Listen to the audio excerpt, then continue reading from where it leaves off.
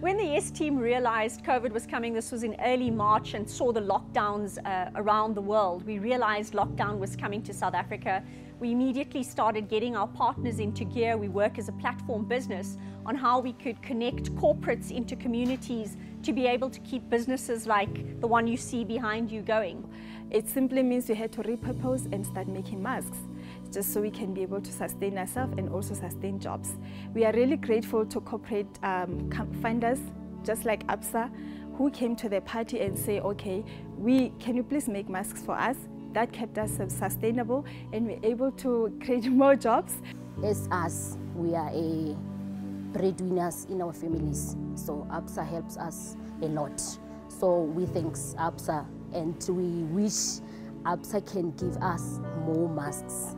With the corporates coming through and giving us various deals to produce masks, we were able to sustain ourselves and sustain our various own businesses.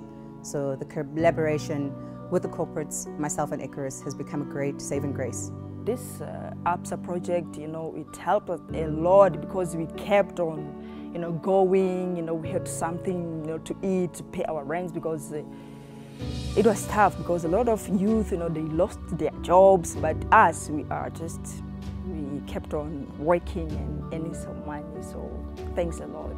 CMT businesses like this are responsible for incredible innovation, beautiful design like the outfit I'm wearing now from Icarus Twilight and Imami Design. And these orders that we were able to create through the Masks for All project saw Yes aggregating seamstresses across the country through our partner Youth at Work on the ground. Corporates came to the party, placed orders. These orders were to supply their own businesses, but also, very importantly in the case of ABSA, allowing these masks to be supplied to communities. So a real double win. We train young students across Gauteng.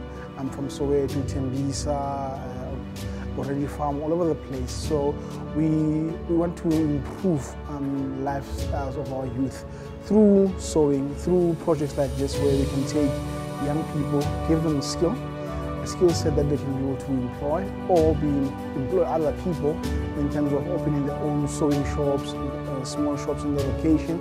That's the biggest aim that we want. And with the help from various companies, we can be able to do it and sustain the guys that you see behind me working. Since March of this year, people have been working, earning a bit of money and feeding their families through the help of Yes and ABSA. And then when we started here, there is somebody who made the mask. And then I started to arrange all the students and other people to come here, even the lady who's owning this place, to come and do the mask. Since we do the mask, we are here. We are doing masks right now. So ABSA's done over 30,000 masks through the Yes program, through the Masks for All program. Not only is it supporting incomes in businesses like this, but very importantly, these masks are going out to communities that ABSA has been supporting in a variety of ways. And the Masks project helps young people get back into training, helps scholars get back into school classrooms, and a range of other community organizations are benefiting from these masks, enabling them at work. So thank you, ABSA. Not only are you doing this amazing work through the Masks for All project, but ABSA are also supporting over 3,500 jobs through Yes.